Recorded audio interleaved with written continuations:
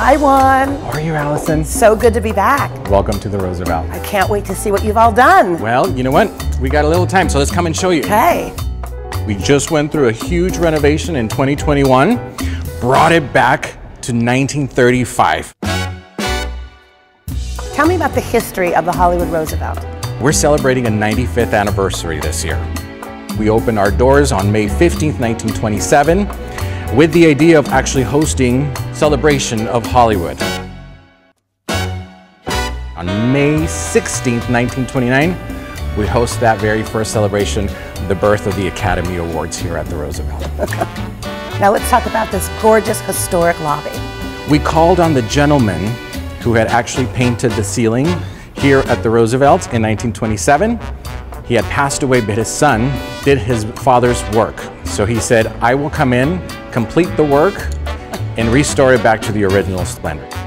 The original chandelier that you see in the middle of the historic lobby, we restored it back to the original look.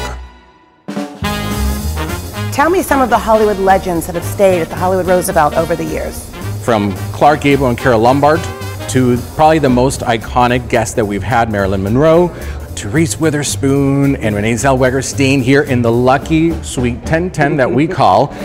If you win an Oscar, that's where you're staying. So speaking of the Oscars, show me the Blossom Room where the very first Oscars were held. Absolutely. No visit to the Roosevelt's complete unless you visit Blossom Ballroom. So let's go take a look at it. Come on. Welcome to the beautiful Blossom Ballroom. Oh my God. Here at the Hollywood Roosevelt. Beautiful. Isn't gorgeous, she stunning? Beautiful. It was home to the very first Academy Award. Oh my God, I can just feel the vibes of the very first Oscars in here. Can you believe that? Oh my God. May 16th, 1929, we host the very first Academy Awards in this beautiful ballroom. Well, this must have been like one of the table setups, right? It was. So what kind of events happen in the Blossom Room? She's still doing two of the largest film festivals here in Los Angeles, Turner Classic Movie Festival, of course, and AFI. And this room probably just transforms into whatever you need it to be. You can just imagine.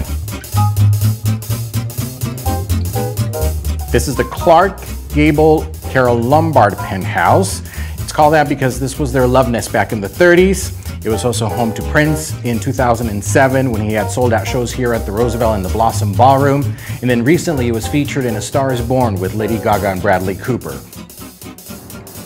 Allison, this is the rooftop of the penthouse where our very famous Roosevelt sign lives. Yes. Best views of all of town. You have Century City downtown, and of course the Hollywood Hills. I mean, the Hollywood sign. Tons of events. You can't even get better than Hollywood than that.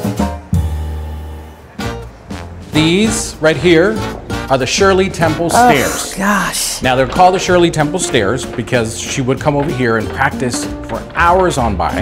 And then ooh, also in our historic lobby, we have our huge. letter box.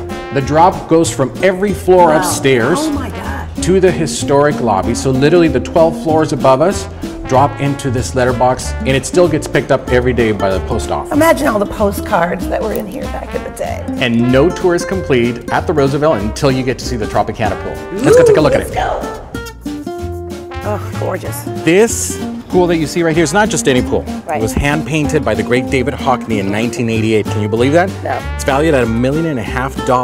I've seen pictures when there was no water in it and he's just drawing it up and he's restoring it. Absolutely. How exciting. And Marilyn Monroe. Well, in this very spot right here used to be a diving board. Right. And this is where Marilyn takes her very first photo shoot. Now these are two of my favorite drinks here at the Roosevelt. Thank you so much. Cheers to the Hollywood Roosevelt. Thank you for coming and joining us.